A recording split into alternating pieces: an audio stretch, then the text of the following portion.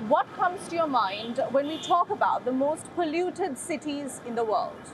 New Delhi, perhaps? Or Beijing?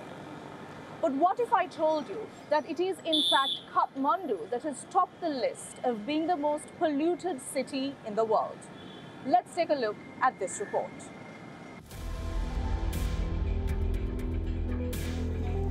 A small glimpse of forest fires seen north of Narayangarh. Along the highway, hundreds of little fires like this are occurring all over Nepal, leading to high air pollution all over the country.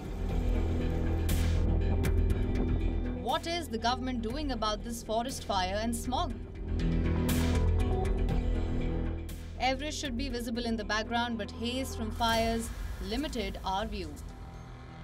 Tweets that flared up as forest fires raged through large parts of Nepal. The Himalayan nation is facing an unprecedented wildfire disaster. As of the 17th of April, Nepal recorded 1,134 forest fire cases in 24 hours, the highest in the nation's history of forest fires. On the 16th of April, 612 forest fire incidents were reported, mostly in the southern eastern region. 58 of 77 districts have been affected. Every day there is, these days in April, in an average 500 forest fires, so wildfires are burning in our forest in Nepal. So due to that reason, we are sitting in the chamber of smoke this time. The result is in the air itself. The country's capital, Kathmandu, was shrouded in thick smog. Buildings were seen engulfed in dark clouds of smoke-like air. The Air Quality Index, or AQI, crossed the 190 mark. In a report released by IQ Air, a Swiss air quality tech company, it declared Kathmandu as the most polluted among 101 cities in the world.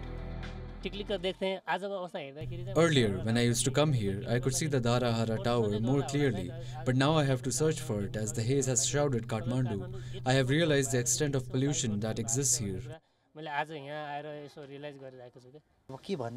I'm not able to see Kathmandu due to pollution. I came to Kirtipur to see the valley from a hilltop, but could not see anything, so I'm returning to my house.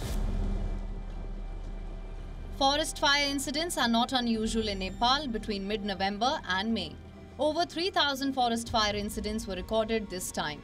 The Nepal Disaster Risk Reduction Management Authority said the entire country is fire-prone. In 2021, Nepal witnessed an unprecedented wildfire disaster, recording 6,799 incidents, affecting 75 districts of the country. As many as 11 people lost their lives and several houses were destroyed. In 2022, the country saw over 1,500 wildfire cases and almost 23 houses were destroyed, while 3 people lost their lives.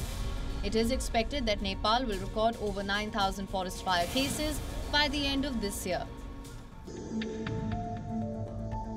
Almost all these fires are human-induced. As per the Nepal Disaster Risk Reduction Authority, intentional burning for stimulation of new grass and negligent smokers alone attribute about 45% of fires among all known causes of forest fires.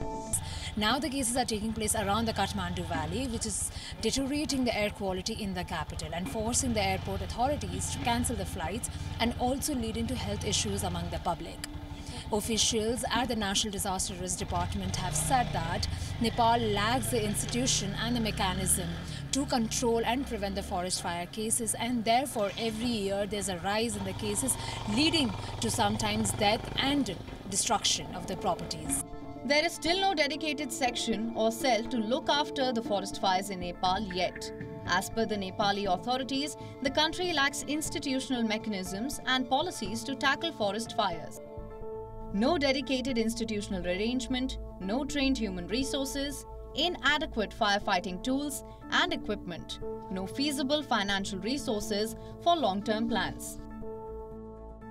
Analysts say, wildfires have emerged as the single biggest threat to Nepal's forests and its biodiversity. Preventing these fierce fires requires a multifaceted approach involving everyone, from the government to local communities. Everyone has a role to play.